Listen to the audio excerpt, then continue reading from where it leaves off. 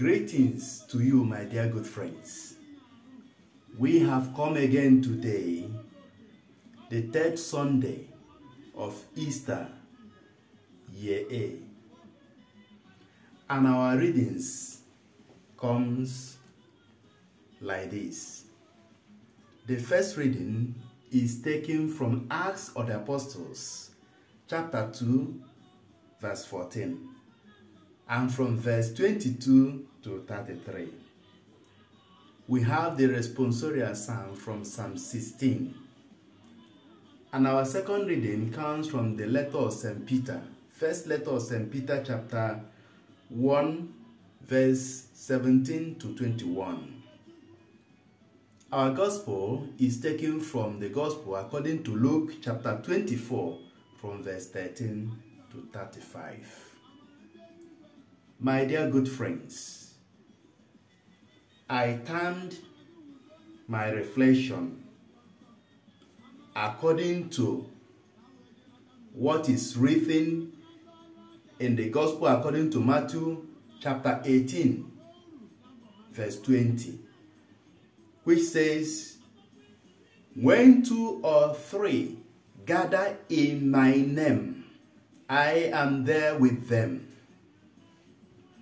When 2 or 3 gather in my name, when 2 or 3 are together in my name, I am there with them. Whether they gather together discussing, or they gather together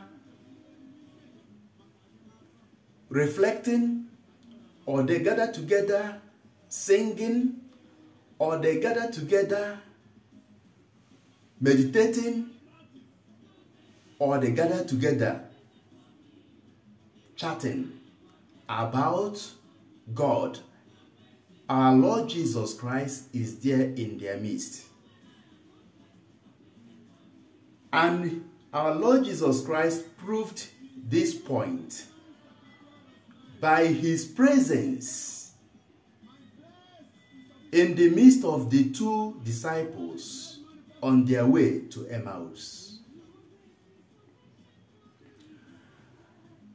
And our Lord Jesus Christ as well proved this when he manifested through the presence of the Holy Spirit in the person of St. Peter, who was preaching about the resurrected Christ in the first reading.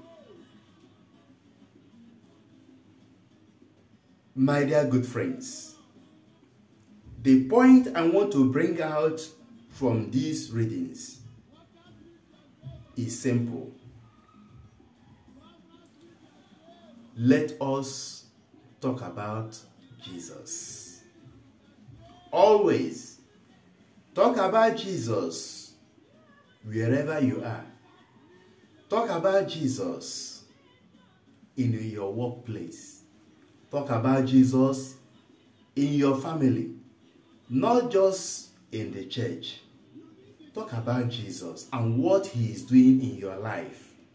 Talk about the principles of Jesus, the principles of justice, the principles of love, the principles of kindness.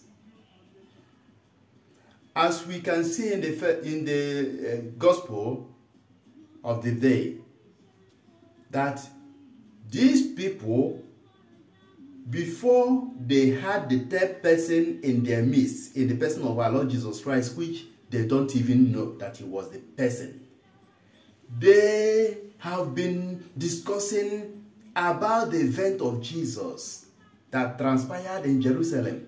They left Jerusalem, they were heading to Emmaus. They continued occupying their discussion with the event of Christ.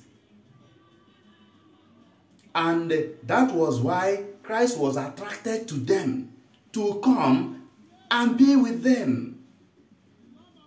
He came with 2 items. First, he came with the word of God. Because Jesus is the Word of God. Of John chapter 1 verse 1. The Word. The Word of God. Secondly, Jesus came with the bread of life. Because Jesus is the bread of life. Of John chapter 6 verse 35. The bread of life. He came with these two things.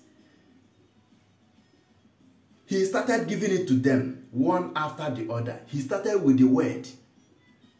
He asked them question, what are you discussing about? And they asked him, are you the only foreigner in Jerusalem who did not know what transpired in Jerusalem? As big as Jerusalem is, there is an event that took place which everybody in Jerusalem and the other nations surrounding Jerusalem know about this event of Jesus. And Jesus was asking them. They started bringing out their ignorance. They started exposing their unbelief. Because these people, they have been following Christ and they have been hearing the word of God, but ignorance and unbelief just engulfed their brain. They could not understand anything again. And Jesus started talking to them, explaining to them, bringing the consciousness of the reality of the gospel of our Lord Jesus Christ to them. It was coming to them like fire, because the word of God is like fire. The word of God is a double-edged sword. The word was piercing their heart to the extent that they could not allow Jesus to depart. They begged him to stay with them. Stay with us, Lord Jesus. I normally say this when I'm doing adoration. Stai con noi, Jesu. Stay with us, Lord Jesus Christ. These people, these two disciples going to Emmaus, they said this to Jesus. Stay with us, Jesus. Stay with us. It is a blessed thing to have Jesus in your midst. His company is the ultimate. So, when Jesus explained everything about the word, he made sure that they fed well with the word. And then he broke the bread, which is the bread of life. His own body, that he said, if you do not eat this body and drink this blood, you will not have life in yourself. It was why he was breaking the bread, which is his body. Their eyes opened because they have heard the word and now they have seen the bread of life. So, my dear good friends, we have these two items, two realities in the Holy Mass celebrated in Catholic Church. When we gather on Sunday to celebrate the Holy Mass, we first of all have the liturgy of the Word, where the first reading, the Psalm, the second reading, and the Gospel will be read to the people of God. And the homily will come to interpret, to bring home the word we have heard. Just like Jesus was bringing it home to these two disciples on their way to Emmaus. So also a priest of God stands on the altar to break the word of God, to explain the word of God, to make it easier for people to understand. After which, all of us will go into the liturgy of the Eucharist, as Jesus did for these people.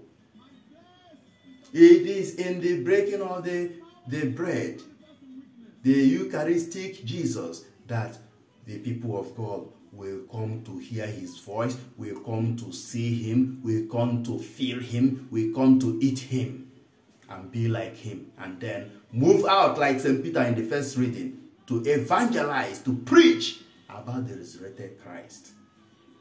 That is how it is. St. Peter was preaching with passion. Remember that St. Peter was the one that even met. We are asking, are you not one of them? Peter was denying.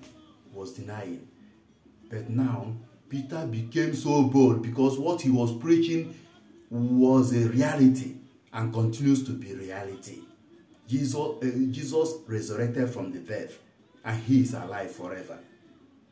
St. Peter was preaching in the first reading, preaching to people, and 3,000 people got converted on the same day.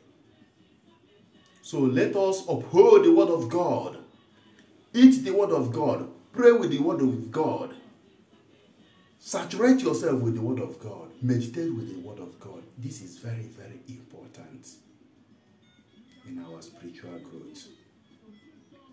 Ignorance of the word of God is ignorance of God.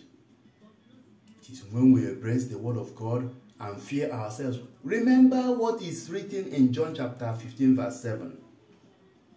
When you remain in me and my word remains in you, ask whatever it is, it will be done to you. Remember what is written in Psalm 1 verse 1 to 3 about reading the word of God and meditating on it morning, afternoon, and night. My dear good friends, I enjoin you today to start reflecting and meditating on the word of God. There is life in the word of God. There is healing in the word of God. There is faith in the word of God. There is peace in the word of God. Embrace the word of God. The word of God is God. Embrace the Holy Eucharist. Adore Jesus always. And you will never regret. I pray for you that you will have peace of mind and joy while reading the word of God and meditating on it. That the Holy Eucharist will also help you to be balanced in life. The word of God and the Holy Eucharist gives us the peace that is everlasting. The Lord be with you. May the Almighty God bless you, the Father and the Son and the Holy Spirit. Amen. Happy Sunday to you. God bless you.